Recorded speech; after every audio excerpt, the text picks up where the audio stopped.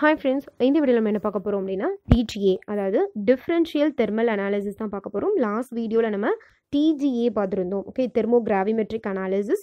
தென் இங்க வந்து DTA அதாவது Differential Thermal Analysis. Okay, so some difference இங்க இருக்க போகுது அப்படிங்கிறத ஞாபகம் வச்சுக்கோங்க. Okay, what is the principle? Difference in temperature between a substance and a reference material is measured as a function of temperature while the substance and the reference material are subjected to a controlled temperature program.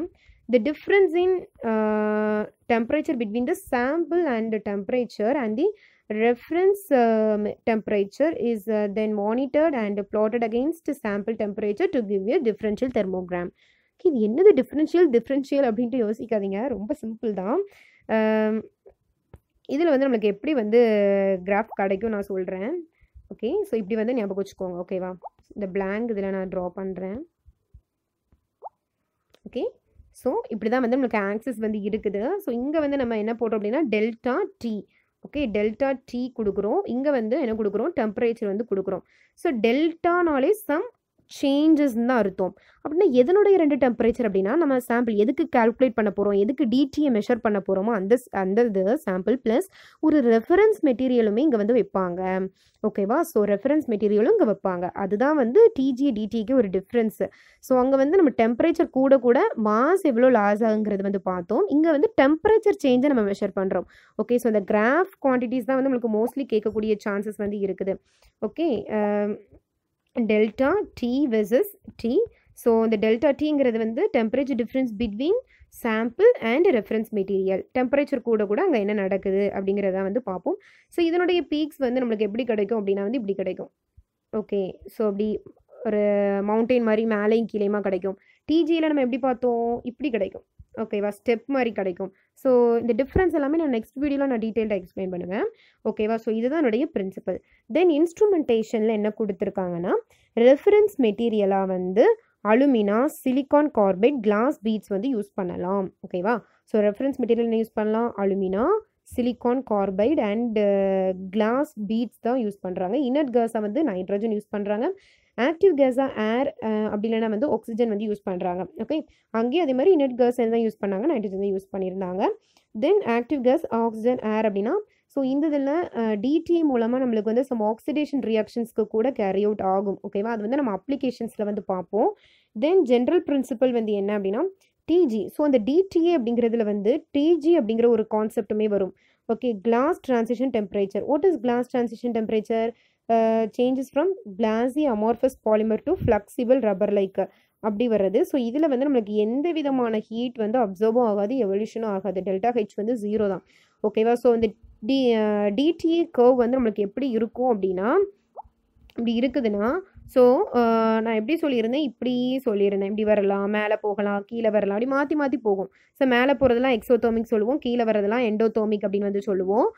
தென் அந்த first இந்த peak வருது இல்லையா, start ஆகும்போது நம்மளுக்கு இந்த இப்படி ஒரு fall நடக்கும். இந்த நம்ம போட்டிருக்கேன்ல இந்த இடத்துல ஃபஸ்ட்டு மேலேருந்து கீழே குறையும்.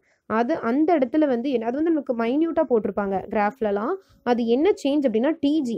ஓகேவா, கிளாஸ் டிரான்சிஷன் டெம்பரேச்சர் வந்து எல்லா டிடிஏ அனாலிசிஸ்லேயும் ஃபஸ்ட்டு வந்து நடக்கும். ஓகேவா, அது வந்து டிஜி, அதை ஞாபகம் வச்சுக்கோங்க. இது ஒரு சின்ன ஒரு கான்செப்ட் இதில். ஓகே, இதில் வந்து எக்ஸோதோமிக் ப்ராசஸும் நடக்கும். அட் த சேம் டைம் வந்து நான் என்ன சொன்னேன், எண்டோதோமிக் ப்ராசஸும் நடக்கும்னு சொன்னேன். எக்ஸோ அப்படின்னாலே வந்து என்ன பண்ணும் அப்படின்னா வந்து ஹீட்டை வந்து என்ன பண்ணுறது அப்படின்னா வெளியே விடுறது. ஓகேவா, சம் ரியாக்ஷன் நடக்கிறனால ஹீட் வந்து என்னது வெளியே வந்து வரும். ஓகேவா, அந்த எக்ஸோதோமிக்லேயுமே ஃபிசிக்கல் எக்ஸோதோமிக் இருக்குது அண்ட் கெமிக்கல் எக்ஸோதோமிக் வந்து இருக்குது. ஃபிசிக்கல் எக்ஸோதோமிக் என்ன அப்படின்னா வந்து அப்சார்ப்ஷன் அண்ட் கிறிஸ்டலைசேஷன். ஸோ இந்த ப்ராசஸ்லாம் வந்து நீங்கள் கண்டிப்பாக மைண்டில் வச்சு தான் ஆகணும். Absorption and crystallisation. Then endothermic. So ஃபிசிக்கலில் எக்ஸோதோமிக், எண்டோதோமிக் கொடுத்துருக்கேன். எண்டோதோமிக் என்னதெல்லாம் வரும் அப்படின்னா வந்து fusion, sublimation, vaporisation, absorption, டீசார்ப்ஷன், melting, இது எல்லாமே வந்து ஸோ அதாவது இதெல்லாம் என்ன அப்படின்னா இது எல்லாமே நிறைய ரியாக்ஷன்ஸ் அப்படி தானே. ஸோ ஃபியூஷன் அப்படின்னா என்னது, உருகுறது. சப்ளிமேஷன்னா என்னது, டேரெக்டாக சாலிலேருந்து கேஷியஸ் ஸ்டேட் மாறுது. வேப்பரைசேஷன். ஸோ அப்படி இது எல்லாமே என்னது ஒவ்வொரு ப்ராசஸ், எல்லாமே ஒவ்வொரு கெமிக்கல் ப்ராசஸ். இது எல்லாமே என்ன நடக்கலாம் அப்படின்னா நம்ம எந்த காம்பவுண்ட்னாலும் எந்த பாலிமெரிக் மெட்டீரியல்னாலுமே நம்ம டிடிஏ எடுப்போம் அப்படி தானே. ஸோ ஒவ்வொரு காம்பவுண்ட்லையும் ஒவ்வொரு ரியாக்ஷன் நடக்கலாம். ஒரு இதில் அப்சார்ப்ஷன் நடக்கும், அப்புறம் ஒரு இதில் டீசாப்ஷன் நடக்கும், ஒரு இதில் சப்ளிமேஷன் நடக்கும், ஒரு இதில் வேப்பரைசேஷன் நடக்கும். ஸோ ஜென்ரலைஸ் பண்ணி இதை கொடுத்துருக்காங்க. That's all. ஓகே. தென் வந்து கெமிக்கலாக வந்து என்னதெல்லாம் எக்ஸோதர்மிக்காக இருக்குது அப்படின்னா ஆக்சிடேஷன், பாலிமரைசேஷன், கேட்டாலிட்டிக் ரியாக்ஷன். எண்டோதர்மிக்கில் வந்து என்னதெல்லாம் வந்து இருக்குது அப்படின்னா decomposition, dehydration, reduction. Okay. So நீங்கள் வந்து ஃபிசிக்கல் கெமிக்கல் அப்படின்னு வந்து செப்பரேட் பண்ணிக்கோங்க. தென் ஃபிசிக்கல்லே எக்ஸோதர்மிக் என்னது, எண்டோதர்மிக் என்னது, கெமிக்கல் எக்ஸோதர்மிக் என்னது, எண்டோதர்மிக் என்னங்கிறத வந்து பார்த்துக்கணும். ஓகேவா. ஓகே. தென் இதனுடைய அப்ளிகேஷன் கால்சியம் ஆக்சலேட் வந்து டிஜிஏலையும் அப்ளிகேஷன் கொடுத்துருப்போம், இங்கேயும் கொடுத்துருப்போம். ஸோ அங்கே வந்து என்னது 3 பீக்ஸ் வந்து கிடச்சி. ஸோ இங்கேயும் அதே மாதிரி தான் என்னது 3 பீக்ஸ் தான் கிடைக்கும். பட் நம்ம அங்கே வந்து ஏர் ப்ரெசன்ஸ்லலாம் நம்ம வந்து பண்ண மாட்டோம். பட் இங்கே வந்து டிடிஏல வந்து ஏர் ப்ரெசன்ஸில் கூட நம்மளுக்கு வரும். அண்ட் கார்பன் டை ஆக்சைடு ப்ரெசன்ஸில் பண்ணியிருக்காங்க. ரெண்டுலேயுமே 3 பீக்ஸ் தான் வந்து கிடச்சிருக்கு. 1 2 3 1 2 3. But in the presence of air பார்த்தோம் அப்படின்னா நம்மளுக்கு வந்து என்ன கிடச்சிருக்கு அப்படின்னா ஒரு எக்ஸோதர்மிக் பீக்கு கிடச்சிருக்கு. ஓகேவா. ஸோ மேலே போகிறது எக்ஸு, கீழே வர்றது வந்து என்ன endo. So carbon di oxide ப்ரெசன்ஸில் 3மே வந்து நம்மளுக்கு எண்டோ பீக்ஸாக தான் கிடச்சிருக்கு. பட் இன் ஏர் ப்ரெசன்ஸில் வந்து 1 எக்ஸோ கிடைக்குது. ஓகேவா. ஸோ ஒரு கொஷினில் கூட கேட்டிருந்தாங்க இந்த எக்ஸோ பீக் வந்து எதனால் கிடைக்கி அப்படின்னா எதனுடைய ரிமூவல்னால கிடைக்கிது அப்படின்னு கேட்டிருந்தாங்க. நம்ம ஆல்ரெடி டிஜிஏல பார்த்துருந்தோம். செகண்ட் ஸ்டெப்பில் வந்து கார்பன் மோனாக்சைடு வந்து ரிமூவ் ஆகும். ஸோ அப்படின்னா கார்பன் மோனாக்சைடு ரிமூவல்னால தான் இந்த எக்ஸோ பீக் வந்து கிடைக்குது. ஸோ இப்படி மைன்யூட்டாக படிக்கணும். இந்த பீக் எதுக்காக கிடைக்குது, ஸோ இதில் லோ பீக் கிடைக்கும் அப்படின்னா ஃபஸ்ட்டு என்ன போயிருக்கு, வாட்டர் மாலிகுல் போயிருக்கும். ஓகேவா. ஸோ இப்படி வந்து புரிஞ்சு படிக்கணும். ஏர் ப்ரெசன்ஸில் வேரி ஆகுது, கார்பன் டை ஆக்சைடு ப்ரெசன்ஸில் வந்து வேரி ஆகுது. பீக் கவுண்ட் அதே தான், பட் எக்ஸோ அண்ட் எண்டோதர்மிக் மட்டும் அந்த சேஞ்சஸ் வந்து இருக்குது. ஓகே. தென் அதுக்கப்புறம் வந்து அம்மோனியம் மெட்டாவெனடைட். ஓகே. அம்மோனியம் மெட்டாவெனடைட் அப்படிங்கிறது NH4VO3. அம்மோனியம் மெட்டாவெனடைட்டில் வந்து நம்மளுக்கு எத்தனை பீக்ஸ் கிடைக்கும் அப்படின்னா வந்து 2 பீக்ஸ் வந்து கிடைக்குது.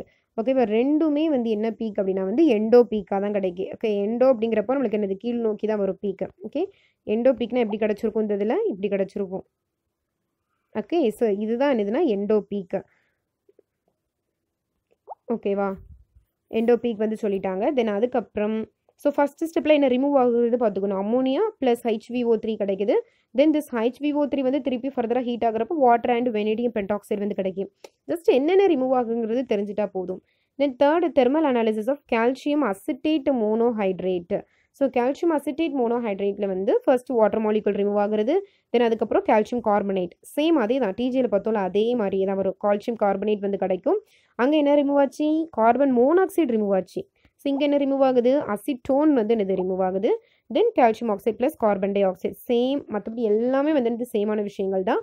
ஸோ இதில் வந்து நம்மளுக்கு என்ன கிடைக்கும் அப்படின்னா 2 எண்டோபி கிடைக்கி 1 எக்ஸோபி கிடைக்கிறது. 2 எண்டோபி கிடைக்கும், 1 எக்ஸோபி கிடைக்கும். ஓவராலாக 3 பீக்ஸ். ஓகே. ஸோ கால்சியம் ஆக்சலேட்டாக இருக்கட்டும், அதே மாதிரி கால்சியம் அசிட்டேட்டாக இருக்கட்டும், மோஸ்ட்லி எல்லாத்துக்குமே 3 பீக்ஸ் தான். இந்த ப்ரெசன்ஸ் ஆஃப் ஏர் வந்தால் மட்டும் 1 எக்ஸோ கிடைக்கும், 2 எண்டோ கிடைக்கும். அதே மாதிரி தான் கால்சியம் அசிட்டேட்டுக்கும் 1 எக்ஸோ கிடைக்குது. அப்படின்னா வந்து அந்த எக்ஸோபிக் எதனால் கிடைக்குது அப்படின்னு பார்த்தோம் அப்படின்னா இந்த அசிட்டோனால தான் நம்மளுக்கு வந்து இது கிடைக்கிது. ஓகேவா.